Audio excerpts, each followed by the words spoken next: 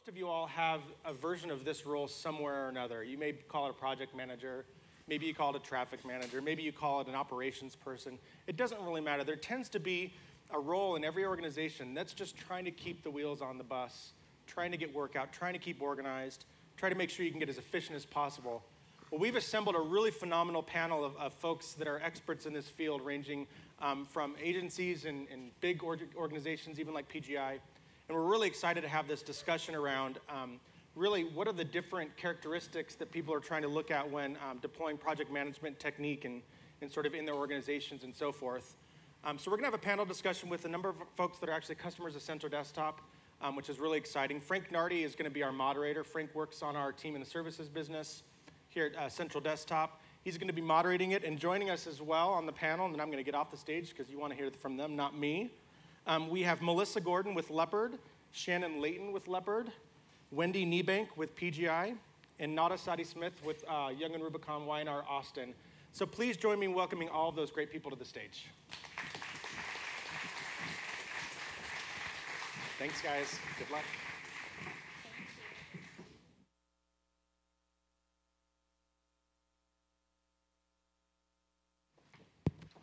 Check. Oh, this is great. This is good. All right, before we get started, I want to get some app points because I want to catch Sue Ellen. There's no count. So I'm going to see if I can get this crowd. Beautiful crowd. Great. All right.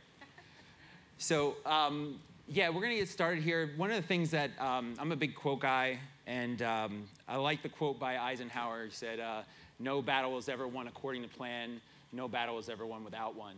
And that's really the description that I think of when I think of the life of a project manager, specifically in the agency and marketer space. So I want to get this started.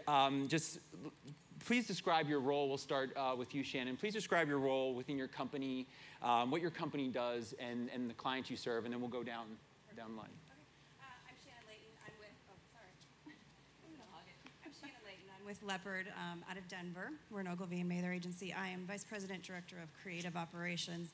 So I manage a lot of our processes, resource management, all outside production and vendors, hiring of freelancers.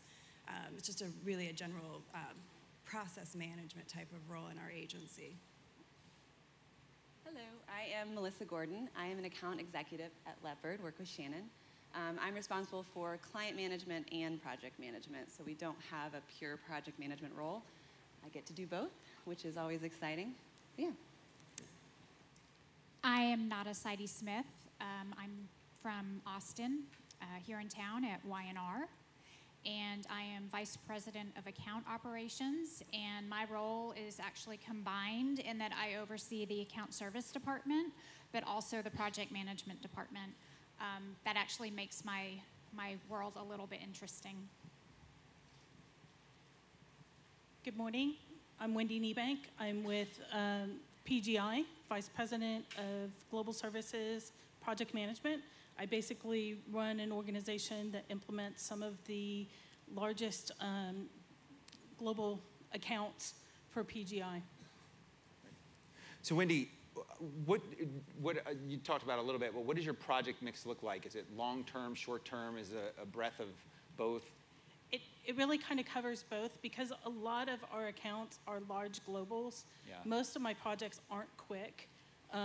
Quick for us is somewhere between 90 and 120 days because we move at the pace of our customers versus moving at the pace that PGI sometimes would like to go. But you know, currently I'm working on a project that's been over a year in the making that we just launched this weekend. Oh, great, great. And now the same question for you is like, what type of projects are you working on, long-term, short-term? I think that most of our projects fall in the shorter term realm in the grand scheme of things, really. I think the longest project might be 3 months on the high end, but we have projects that we need to turn in 5 days. So, you know, anywhere from 5 days to maybe 3 months. Okay, great. And you guys the same? Yep, same thing. I think one of the longer projects we've had was web development. So we have done those longer ones, and like you said, sometimes we want it to go faster than it actually ends up going. But yeah, same thing. Sometimes it's just a quick turn, couple days, and then some are more long. Okay. It's funny, the way I've seen things change over time is our clients are wanting things faster and faster. So we might go into a project with only a month, that's what the expected delivery date is. And it really wasn't meant to be done in a month. Like the client really wasn't in that big of a hurry, and they end up stretching. They count Saturdays and Sundays. Yeah, but the project ends up going 3 months. Yeah. So it wasn't what we ever expected in the beginning, but it ended up stretching out and becoming this long-term project that was never meant to be that way. So it makes the project management side of it an interesting one. Yeah. So with that said, then, what are some of the most common challenges you guys are facing at Leopard that's keeping you up at night in terms of project management? I guess for us, and just in my role, it's the resource management side of it. So when these projects that come in and they're supposed to be, a quick turn, and they end up stretching out a lot longer than they were ever planned to be, it's managing those resources. It's, you're having to do a juggling act constantly and moving things around, making sure you've got that same team still available to keep going on those projects that have turned into something they weren't supposed to be in the beginning. Yeah, definitely. And go ahead. I was going to say, and so for some of these longer term projects, Wendy, what are some of your challenges there? And that's what's keeping you up at night there? I mean, really one of the biggest challenges is keeping the team motivated through that kind of duration, especially on some projects. You end up sprinting kind of the whole way through because they were meant to be shorter or something like that, and trying to keep people engaged and motivated through that duration. Number one challenge. Yeah. And not a same person. I think that also balancing the budget with that. So if you've got a project that's supposed to be 6 weeks long, and for one reason or another it ends up being a multi-month project, balancing why those delays happened, where there are opportunities to go back to the client and potentially ask for more budget. But basically trying to keep things as lean as possible, even though the duration has stretched. Got it. Great. So project management, I think we've talked about a little bit here. It's about managing those resources. It's managing the scope. It's time and cost. What does it take to do that effectively? So what are you juggling on a daily basis that's allowing you to have that kind of control that you need to be effective? Well, I think that prior to us utilizing Central Desktop, I think we had processes in place, we had systems in place, but we didn't have everything all in one place so that everybody was on the same page. Now, utilizing Central Desktop, we're able to include the amount of hours that each resource has. It's right there for them, so they can see what work they need to do, and then they can see how many hours they have to do it. So I think that, combined with the efficiency of just having everything in one place versus how we had it before, which is it might mean going to 5 or 6 different places or 5 or 6 different people to try to find the information that someone needed. Yeah, totally get that. I think what tools like that do, like Central Desktop, it gives everybody accountability. Like each person is responsible for knowing when something's due, how long they have to do it, what the next step is, the process is. They're not shoving it back to the project manager and say, okay, my part's done, check, and then I'm going to forget about it.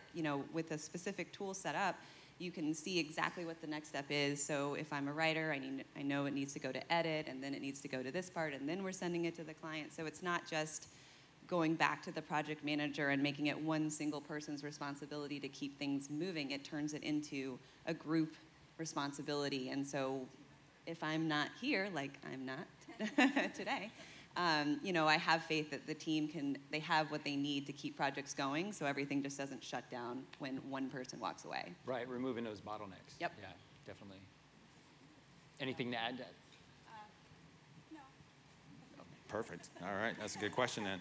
All right, so is this different for you, Wendy, or is this different now than in the past? Like anything as far as like managing that time, scope, budget at this, juggling? So actually, in terms of managing the triple constraints, it becomes. Yeah, I was going to use that term, but I'm glad you said it. So the triple constraints for us shifts customer by customer. So I have some customers that are very budget focused.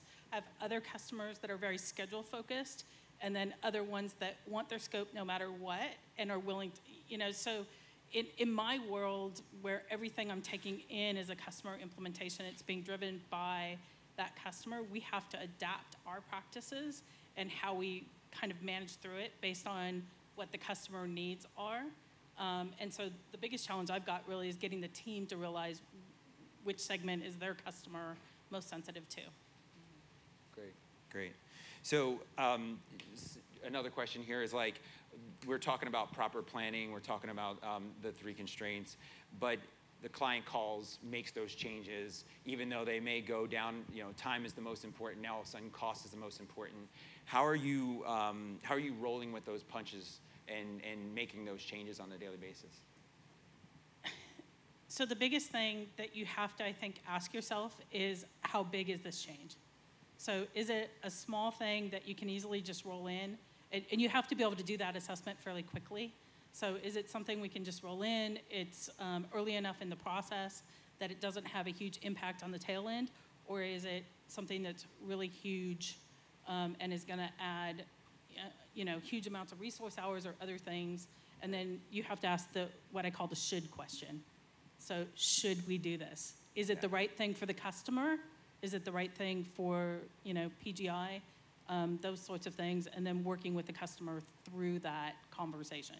Great. And same thing for you, Nada. When you're talking about the fast turn projects, the timelines are getting shorter. How are you rolling with the punches? Is you have a production meeting on a Monday morning after a client call on Friday, and the meeting changes everything. How do you roll with those punches? I think communication is the biggest thing. Do we need to have a flash meeting to get everybody together and talk about a change in scope?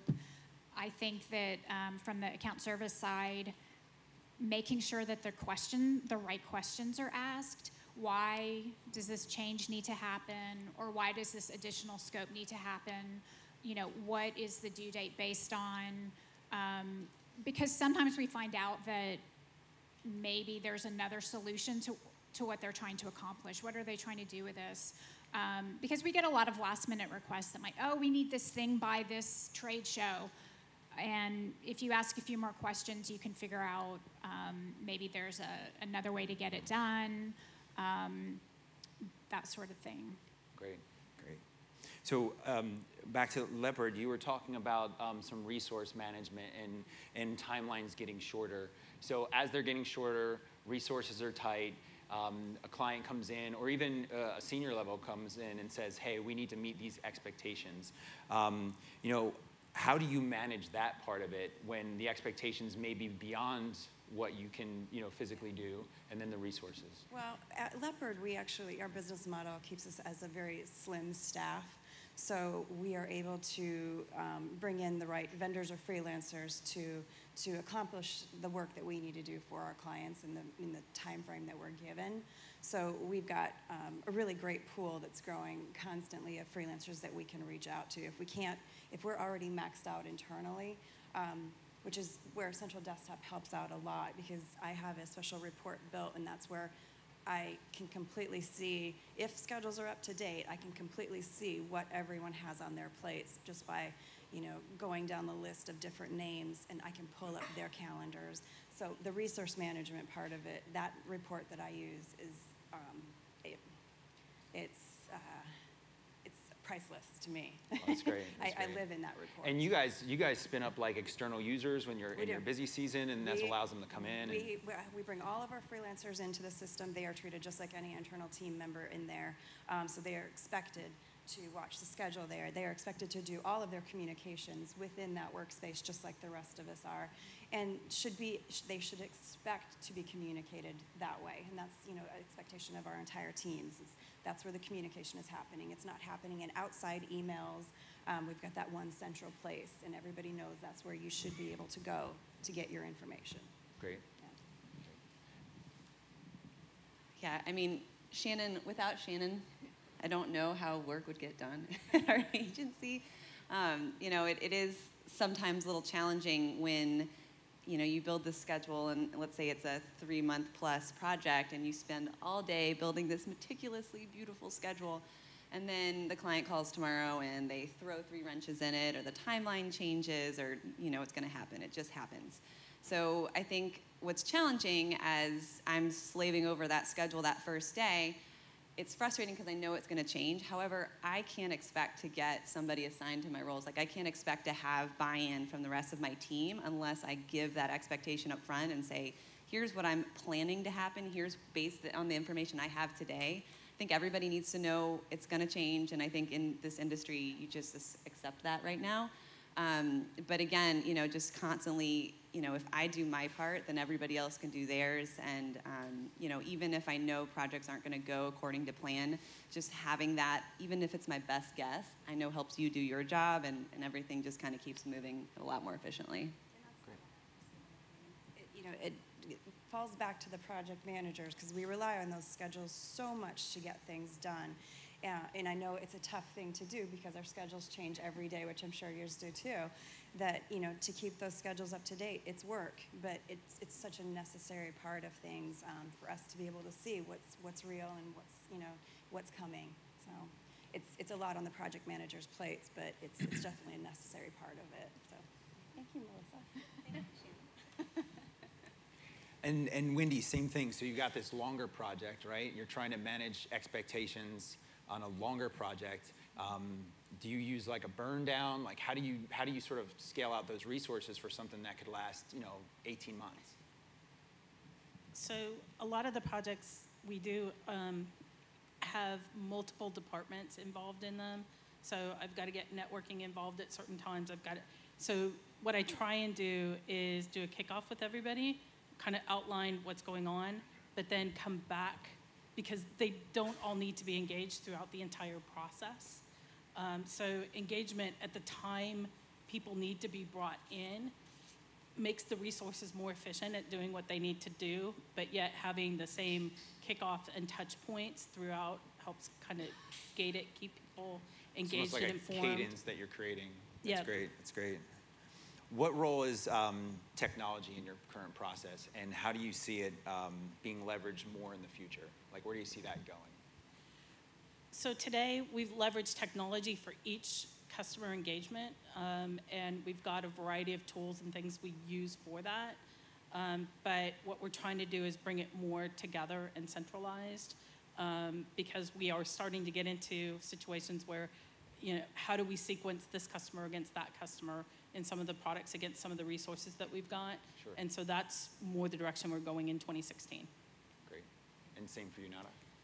I think one of the biggest things is taking, when we brought Central Desktop on and started utilizing it, up until that point, and this was a few years ago, up until that point, there were certain things that we were still doing what I would consider manually. So if there was an ad that needed to go through for review to the account manager, the copywriter, the art director, basically routing to the different stakeholders before going to the client, we would do a physical route. I mean, we have ads that we still can't find. They're lost in the office somewhere. People don't, they're buried in a pile somewhere.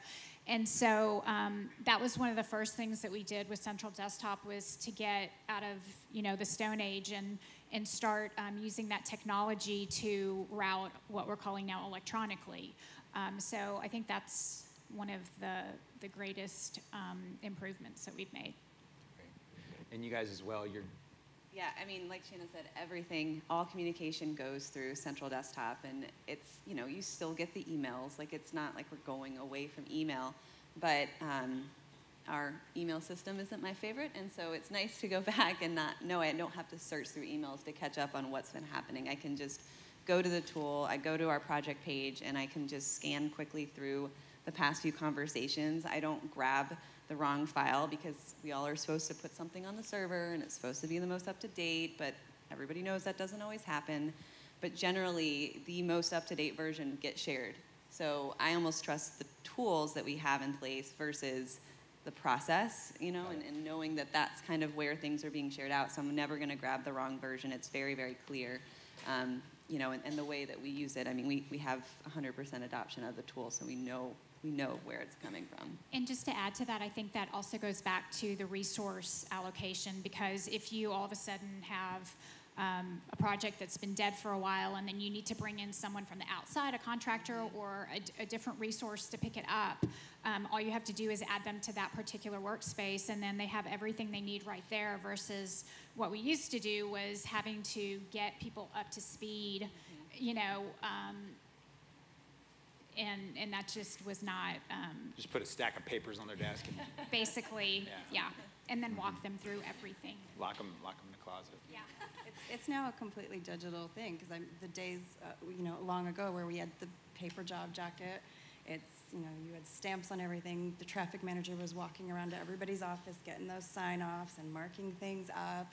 And I used to do that. I used to be that traffic person walking. I mean, that was half my day, just walking around to everybody, getting their sign-offs. And now we have, I call it a digital job jacket. Absolutely everything is right there. So now what do you guys do for exercise then? Not because much all that's anymore. gone, right? Yeah, I've sure gained a lot of weight since my traffic days. We know what you, yeah, right. It's core, it's all core. So talking about collaboration, we've talked about it a few times. It's not having that one person, that sort of linchpin, that bottleneck. It's about getting everyone involved. Describe for us like a breakdown, a typical breakdown where that doesn't happen, and what that looks like, and how you've worked to sort of overcome those situations. You know, it's all about communication, and like Central Desktop is a tool. It's only as good as what goes into it. So there's a level of communication there, and there's a level of communication that still has to be had face to face. So if somebody's not communicating correctly, either through the tool or in person to the rest of their team, that's the main place any kind of breakdown will ever happen. It's, you know, the information, if it's there for everyone to see. And like I said, it's as good as what you put into it. That's great. Yeah, we have a term for that. It's called not good stuff go in, not good stuff coming out. Like this sort of. What about you guys? Like not a typical breakdown in your business when collaboration is not happening? Oh, gosh. I think that's a tough one. I'm trying to think of a good example.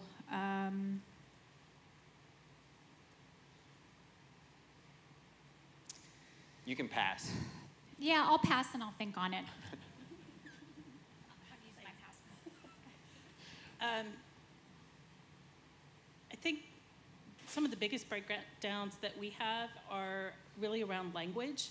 So since we deal with customers in a global environment, having people with multiple linguistic skills, let's call it, in terms of typically calls are conducted in English, but it may be a third or fourth language for people that we deal with. And so one of the things that we found very helpful is we do use Central Desktop to put our project materials out there and share that space with our customers, and combining both the meeting calls but also the materials, putting it out in the space where people can kind of read it offline. It helps a lot to really drive better understanding and truly connecting with them on what was said and meant during the meeting, in a way that if you just had kind of a verbal communication while it was live and they all participated, by taking it back and reading it, they digest it a little bit more, and it makes it a more productive collaboration and communication. Yeah, and you mentioned being able to do this offline too, so you probably, with global, you've got time zone things that you're constantly juggling. Absolutely. Great. Okay, I'm ready now. You're ready? Oh, this is fantastic. All right, go. Okay. So I guess something I was thinking about is that we had to learn in the beginning that we had to separate the technology from the process. So where breakdowns happen is not in the technology, the breakdown is in the process. So when we first started, we mapped out our process. We had a lot of people go through Lean Six Sigma training. We utilized that to fine-tune our processes. And then we mapped the technology to that. So I think when things break down, it's because somebody's not following the process. So we had a recent example where someone went, instead of going back to the project manager or going back to the account manager, they went directly to the writer. And then, meanwhile, something else was happening, and so it was just a big cluster. So just rogue. They went rogue. Yeah, they went rogue. Yeah. Yeah. So I think that is just really not following the process that's in place. Okay. And that actually leads to my next question. So how often are you reevaluating that process? Is this a monthly thing, a yearly thing? We have a process team. We have a lot of teams at the agency. We've got a social team and a brand team, and we've got a process team. And so we meet every other week. And what we ask for is for people to just give us feedback on things that aren't working. And then we'll meet every other week. We'll talk about those things. We'll come up with ideas on how to fix the process. Some could be what we call a quick win, where it's just like, okay, just implement this and that's fixed. We shoot an email out or a post, an announcement on Central Desktop, let everybody know what they should be doing. We update process documentation that goes along with that. So I think we're constantly fine-tuning, and so we are meeting every other week. That's great. So for you, it's really iterative. It's like Yes. continuous improvement. Yes. Great. How about you, Wendy? Ours is a much longer time frame. So I generally make a change and hold it for about 3 months because the team gets into what I call analysis paralysis on changes. Oh, let's tweak that. Okay, let's tweak that. And so we spend all our time actually tweaking the process versus doing the process and supporting our customers. So we kind of launch it, gather the feedback over duration, and then kind of quarterly come in, review, and make adjustments. Oh, great. And how about you guys? Yeah, I don't know if we're officially evaluating ours very often, but I think personally, as a project manager, you have to evaluate your own process each and every project. Like one way of doing things isn't going to fit for one client versus one type of project. So I think what's nice about Leopard is that because we worked so closely together, I can get feedback immediately from my team. And hey, do you like it when I create this? Do you like it when we have meetings on Tuesdays, or should we do it on Fridays before we go to the weekend? Having those kinds of conversations and not just getting stuck in, hey, well, I did it by the process, so, it's not my fault that things are broken. Like, there's always something you can be doing and tailoring and customizing based on the project, the client, the team you're working with. I mean, you're working with creatives and technologists and different personality types. Some people need a face-to-face. Some people don't want to see you. So you have to be able to understand your team and know what's worked for them rather than force something on them and expect everything to go beautifully every single time. Great.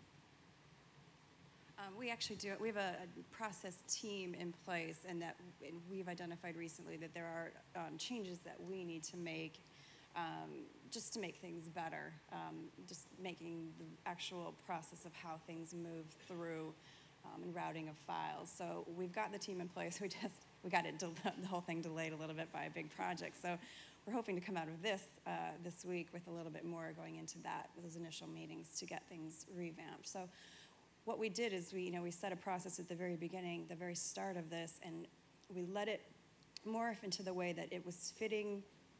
We didn't want to just replicate what we were doing. We wanted something better and different, and we let it morph a little bit into where it needed to be at that time, and then have watched it and analyzed it to make sure, what we need to change, what's working, before we go into a phase like this where we start to change things, because change is hard for people. Yeah. That's why we delayed the start of the whole process team, because we were a crazy busy time, and I'm like, I can't do this to people right now. Right. So it's just choosing the right time to do it and making sure it's right when we do. Great. And one thing that I have found very helpful is with our process team, we have people from each department. So we'll have someone from accounting, and we'll have someone from media, and we have someone from the creative team, account service. But also, I always like to have brand new employees on the team, because so often they'll come from another agency and just be like, what are you doing?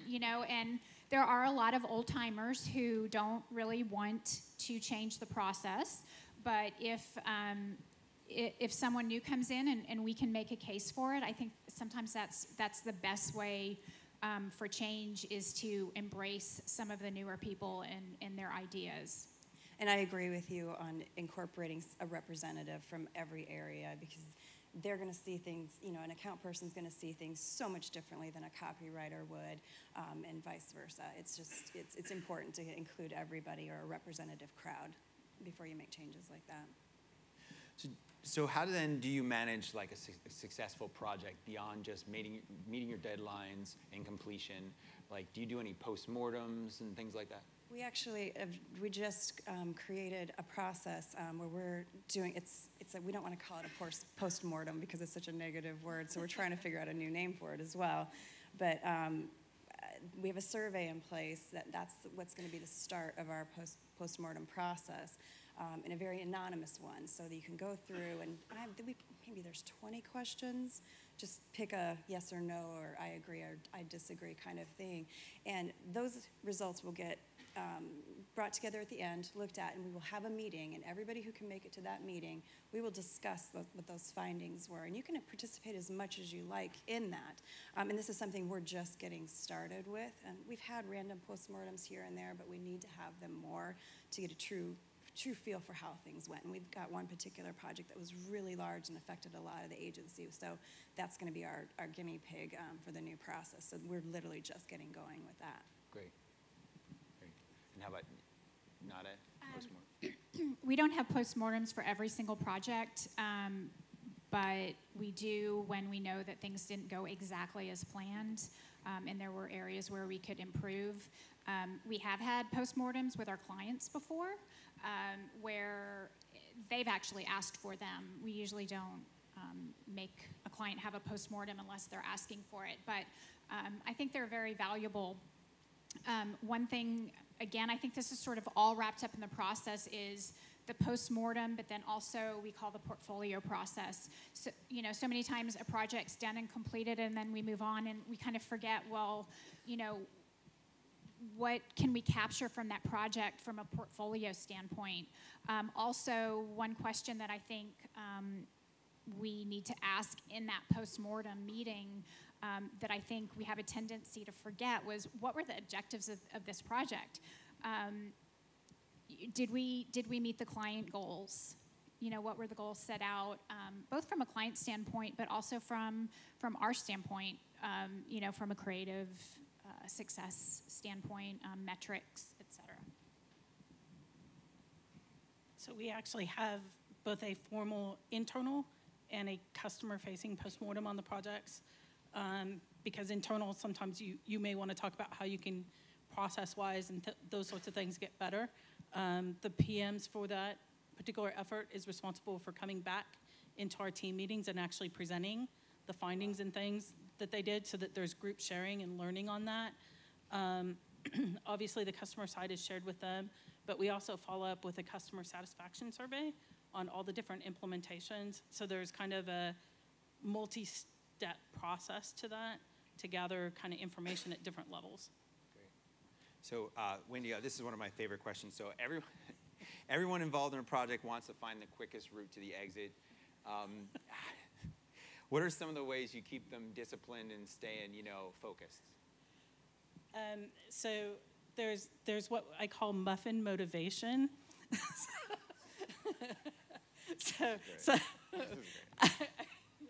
Seriously, it's a little bit harder with a globally distributed team, but if you can, if there's ways that you can meet face-to-face for different times, I do actually like hand-baked goods and send them to people as a thank you. I really appreciate what you did. I'm a big cookie person myself, so I bake cookies during the Christmas season, so come by in Terminus for a tray. There. Yeah. So it's really about going that extra mile to come out of your way to say thank you, for a job, where they, especially when they go above beyond for you. But yeah, there's also times when the harsh side comes out, and we were talking about this actually earlier as we were prepping for this. And so yes, I have locked people in a room with only water and not let them out for bathroom breaks until we got to an agreement on what we needed to decide on. So there are ways that you can do this in different scenarios in order to get what you need to get done in terms of supporting the project.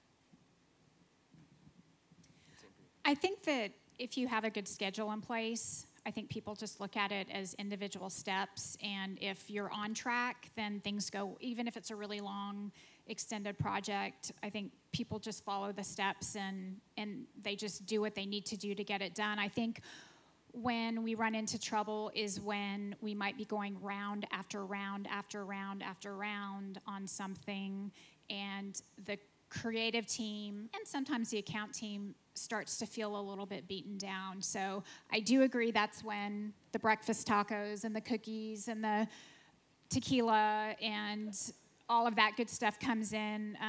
One thing that we, or tool that we implemented, I think it's maybe it's been a year and a half now, is called You Earned It. And basically each employee gets a certain amount of points in this tool. And when you see somebody doing something good, or you see that they need a little bit of recognition, or they need their morale to be lifted up, you can award them points. And then each of these points has a monetary value. And then once you receive a certain amount of points, you can then cash those in for different rewards. So it might be a gift card, or it could be a bike or a camera or whatever. And it's been a huge help in getting us through projects and getting morale really high when it's kind of dipped.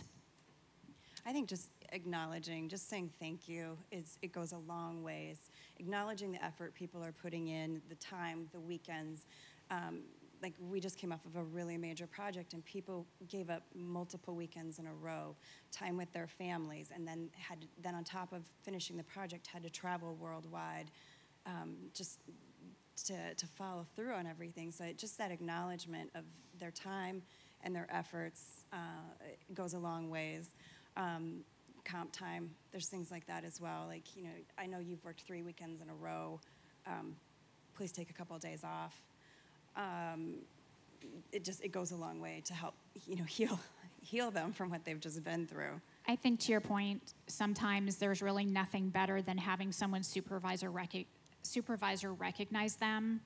That simple recognition sometimes just makes all the difference in the world. It goes a long way. Especially with tequila. Yeah. A thank you and a shot, yes. Well, and we're also careful about what the next assignment is for that person, too. If they just came off something that's really taxing on them personally, just, to watch and see, okay, maybe they need some time, that, we'll put something completely different on them in like a week. Or it's just not going to be a back-to-back same, this animation project and then go right into another one. Because those kinds of things can really wear out. I talk more of, on the creative side of it as to who I'm assigning that work to. But some variety with what's coming at them next helps a lot as well. Great. All right. So I guess we'll open it up to the audience for some questions. Anybody have any questions for the panel? Oh, Nick, you could always ask a question. Hi. So behavioral change is really hard, right? And old habits really die hard. And you've all taken that leap to move people to a technology, get them out of their old habits. And you went through some of the things that you did to overcome that. Are there any particular groups or people that you work with that anecdotally were just the most resistant to change? And can you share those with us? And how did you overcome those? Change management is hard. I didn't find, when I came on board with Leopard, they had no project management system whatsoever. They were in emails, Excel spreadsheets, those kinds of things. So this was something we brought on board immediately. So getting people, it wasn't optional. Like, you have to start using it on this date. You will use it this way. But there's always people who, they don't want to do a schedule. They don't want to do this, or they'll go around and just do an email. So for us, I'm on every single project that goes through our agency. So I'm kind of that traffic cop watching things as well. So I know every agency can't have that one person watching things, but I've got to catch it as it happens, and it keeps us on a track of it's a process. We all need to work this way, and it might be a little hand slap here and there, but it's just re-educating people constantly. Was there anyone in particular? There's a couple. Yeah. Yeah, there's a couple. But it's not any one particular role, though. It's, there were account service people who were very set in how they liked to do things, and there were creatives who maybe weren't very tech savvy that found it harder to adapt and adopt. Did you move from old school to central desktop, or was there a lily pad in the middle there? It was very old school. Was it right to central desktop, or did you use an interim solution before you got to central desktop? No. So when I came aboard, they had an old system called Meconomy that was also our accounting system and everything. It was very old school, and they didn't have anybody enforcing the use of it. So some people were using it, some people weren't. There was no real process on how things needed to go through there. So it was just being half used. And the company we're like, we're not going to continue to pay for this if no one's using it, but no one was also enforcing it either. So they let it go. And then when I came on board, it was literally just emails, Excel spreadsheets. There was nothing central. Everybody was doing things their own way. So it was just something that we had to do this. There's no question about it. It's not optional. This is it. So in terms of productivity, did you see a dip go down first of all, where you were coming through the learning curve? Did you choose a particular time of year when you decided to take it on, maybe a quieter time perhaps? Well, it was probably a tough, our fourth quarters are always very, very busy. And we actually brought Central Desktop on, was it October or November? So it was right before we got into our busy time, but it was any new project that started after this date had to be in there. So it actually went pretty smooth, I felt. They had buy-in from the top. So our ECD was using it. Every single person was committed to using this. I think where I've seen it break down is when the creative director or the executive person, whatever, thinks that they're exempt from it, and they just go behind the door and, I'm going to get my resource to do my secret project. Knowing that everybody goes through it, that really helped, and people want to please upwards, so. And what's nice about it is that our agency knows that it's not optional, and if someone does try and go around it, there are people who are not afraid to raise their hand and say, can you please put this in Central Desktop? We can't have it working like this. And having that process team where there are people from all departments, I think really helps, because then you've got a champion in each department that is on board and will help to facilitate the adoption. One thing that we thought was that we know the people that are going to be resistant. We know those particular people, and in fact, a lot of people surprised us. One, you involve them in the process, in the adoption. If they feel like they're part of the process, then they'll be more likely to go along with it. After we implemented, we have 100% adoption. Everybody's using it, and we didn't have the trouble that we thought we might. That's great. That's great. Same here. Well, thank you very much. It's been a pleasure being on this panel with you guys today, and thank you very much for your time. This is thank you. Thanks for awesome. having us. Thanks, Frank.